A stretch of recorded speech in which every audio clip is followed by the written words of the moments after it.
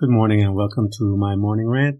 This morning we're going to talk about God's mercy and how He is. The scripture tells us that this is one of the attributes of our Father. This is one of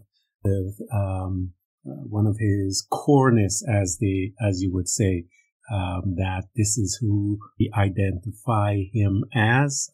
He is merciful. The scripture says the Lord is good to all, and His mercy is over all He has made, but comes with a caveat, as they say, about His mercies. And let me explain to you what the mercy, how the scripture, the biblical interpretation of that word mercy, the Hebrew is Rahman. It's like the baby being safe within the womb of the mother. So the interpretation is like God's mercy towards humanity. So it's the same kind of divine protection that a baby has in its mother's womb. And with that in mind, when you look at the scripture and you see that the Lord is good to all and His mercy is over all that He has made, He has this divine protection of the things that He has made. And that includes you and I, and includes all the things that He has made. The Bible tells us that you and I are a rebellious bunch. And in Daniel 9:9 it says, to the Lord our God belongs mercy and forgiveness, for we have rebelled against Him. So you and I have gone in rebellion against mercy, against all that is good. God still loves us. The scripture tells us that He loves us, and He loves us tremendously. Because He does love us, He has done a few things. And the Bible tells us that His mercy endures forever. And we're going to take a look at some of those things and see what are the benefits of God's mercy towards you and I. Deuteronomy 4:31 states, the Lord your God is a merciful God. So this is one of His attributes, as I said. This is who He is. He will not abandon you, destroy you, or forget the promises to your ancestors that He swore He would keep. I'm going to read you a bunch of scriptures about this mercy of God so that you'll get an understanding that many of you think that you have done so much. You have to qualify for that mercy. For the scripture says in Romans chapter 9, verses 15 through 16, for He says to Moses, I will have mercy on whom I have mercy, and I will have compassion on whom I have compassion. It does not therefore depend on humans' desire or effect on God's mercy. And so why is He picking and choosing about those who He says, I will have mercy? Because you and I in Daniel 9:9 have rebelled against that. We have rebelled against His mercy. And so, but He swore in Deuteronomy that He is a merciful God, who He is, and He will not abandon you and I. You and I must make a choice, must make a decision as to do we want to come back to this mercy. Psalms 103:8. The Lord is merciful and gracious. He is slow to anger, abounding in steadfast love. So we have this picture of God who is, His mercy towards us is the same type that is enclosed within that child within the womb of the mother, that protection, that's the kind of stuff that we're talking about. So the Lord is merciful and gracious, and He is slow to anger. And the Bible tells us that because of His steadfast love, He says, it never ceases and His mercies endures forever. But it's up to you and I to get it. Let me show you the criteria by which you and I can qualify for the mercies of God. And once we have qualified for the mercies of God, we can then obtain it and get benefits from it. Proverbs 28:13. Whosoever conceals his transgressions will not prosper. He who confesses and forsake them will obtain mercy. That is your criteria in which you get it. Luke 150, Luke 150, it says that his mercy is for those who fear him from generation to generation. That includes you and I. Do you fear God? Do you want his mercy to be a part of your life? My question to you is, do not rebel against him, as it's dictated in Daniel 9:9. The Lord our God, to the Lord our God belongs mercy and forgiveness, for we have rebelled against him. Proverbs 28:13. I mentioned to you, if we confess our sins, it says, if we confess and forsake, we must confess and forsake. Leave it alone. Walk away from it. We will obtain God's mercy. And his mercies is for those who fear him from generation to generation. The Bible tells us over and over, Matthew 5:7, blessed are the merciful, for they shall obtain or receive mercy. This was from Jesus' ministry, from his sermon that he came out and started preaching once he stepped out on the mount, and he began to educate us about what the kingdom of God, what our responsibility, the kingdom of God looks like, because we are now citizens in this kingdom, and as citizens in the kingdom of God, have access to his mercy, and that comes with that. We'll see some additional stuff as we continue to talk about this thing, because it is powerful stuff. When you have the imagery I started out with the baby in mom's womb, how precious is that? Hebrews 4:16. Let us then with confidence draw near to the throne of grace, that we may receive mercy. And this mercy that we receive, the Bible tells us that it is new every morning. And it talks us, great is his faithfulness. I remember singing that song in church, great is thy faithfulness, Lord. And it tells us that his mercies are new in the morning. So it's not stale stuff. It is good stuff. 2 Samuel 22:26. With the merciful, you show yourself mercy. You want mercy, guys? The Bible tells us how we ought to behave. Jesus, as I mentioned to you, and to preach to us what we should do in Matthew 5:7, and it tells us that blessed are the merciful, for they shall obtain mercy. And 2 Samuel says to us that with the merciful, you show yourself merciful.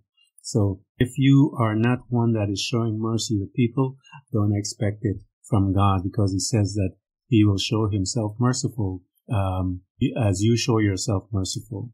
He will show himself blameless as you show yourself blameless to people, if you do not of those that are critical constantly.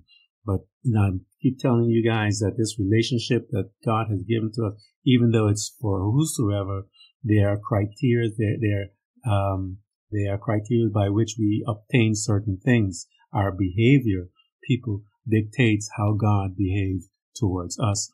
Jesus told the disciples this in Mark 11 when he says, if you have aught against a brother when you're asking for stuff, he said, drop everything you're doing, go to that brother, ask for forgiveness, because if you judge, God will judge you. And so we see even in Psalms 23:6, it says, surely goodness and mercy shall follow you all the days. That's us, follow days, all of our life. And I shall dwell in the house of the Lord forever. So we have protection that follows the Christian believer, the sons of God. We have the goodness following us. It tells us that mercy, their position within our life is to guard our back. As the military would say, I've got your six. And so we see some of the things here, that these spirits that are here to guard us, that got our six, according to Psalms 23:6. Goodness and mercy shall follow us all the days of our lives. And we are looking at this thing, this attribute of the Father, man. It's a powerful thing. 1 Peter 1:2-3, who have been chosen according to the foreknowledge of God the Father, that's you and I, through the sanctifying work of the Spirit, to be obedient. That is our lot in life, to be obedient to Jesus and sprinkled with his blood. What a beautiful relationship to be obedient to Jesus Christ as he was obedient to God the Father, because we know this because when he was in the Garden of Gethsemane, he's sitting there, he's sweating blood because his will and the Father's will didn't want to go through with this. And the end of it, he says, not thy will. He says, okay, Father, I surrender. And he said, not my will, thy will be done.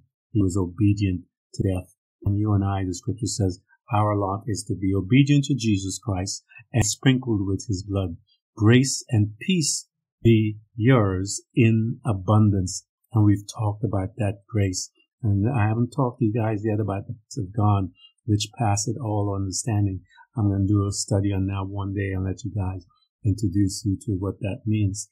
But you guys have known what grace means, that divine influence upon the heart for us, when God divinely influences our hearts to become children of God, and he divinely influences our hearts daily to get revelation about who he is and what he is doing. He divinely influences people's heart on our benefit to get us all the things that we need so we can have our desired outcome. I'm continuing reading First Peter. It says, praise to the God of our Father and of our Lord Jesus Christ. In his great mercy, he has given us a new birth into a living hope through the resurrection of our Lord Jesus from the dead. So that is because of God's mercy. He put this whole thing together, Ephesians 2:4-5. But because of his great love for us, God, who is rich in mercy, I love that phrase. He is rich in mercy, made us alive with Christ, even when we were dead in transgression. It is by grace you have been saved. One of my favorite scriptures, as I told you guys before, Psalm 66:20 tells us some additional things. It said, blessed be God. I therefore praise God, who has not turned aside my prayers. Thank you, Father, for not doing that, not turning aside my prayers, and who has not withheld his mercy from me.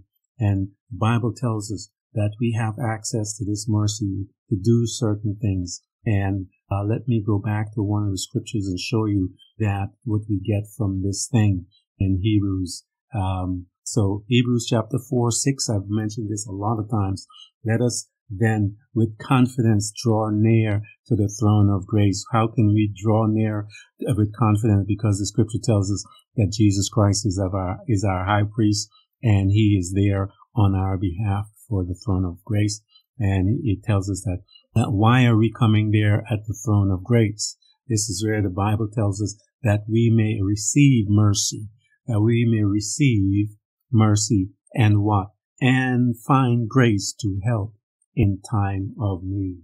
So we have this ability within the time of need to have access to this grace of God, and we have access to God's mercy, to this care, this protection, this imagery, if you will, of a baby in a mother's womb. We have access to that type of relationship when we come before God, that he is mindful of us and that he delivers us out of all of our troubles. The scripture says, Lamentations 3:22, the fearful love of the Lord never ceases.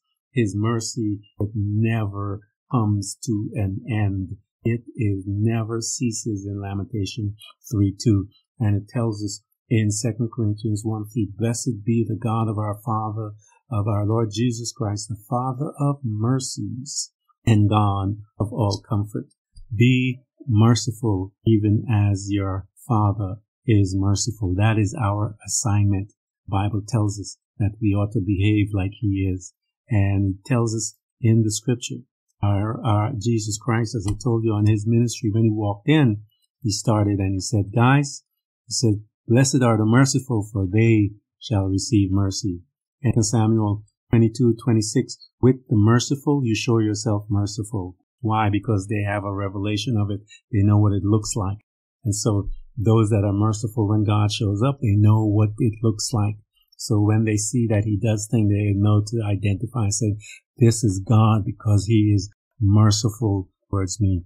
With the blameless, and you show yourself blameless. Why? Because they know what it looks like when they go and they look somebody in the face and love them regardless, because Jesus said, love your enemies. They know what it looks like when God is doing that in their life. And be merciful even as your Father is merciful. That is our assignment, guys. The Bible tells us that we walk by faith and not by sight.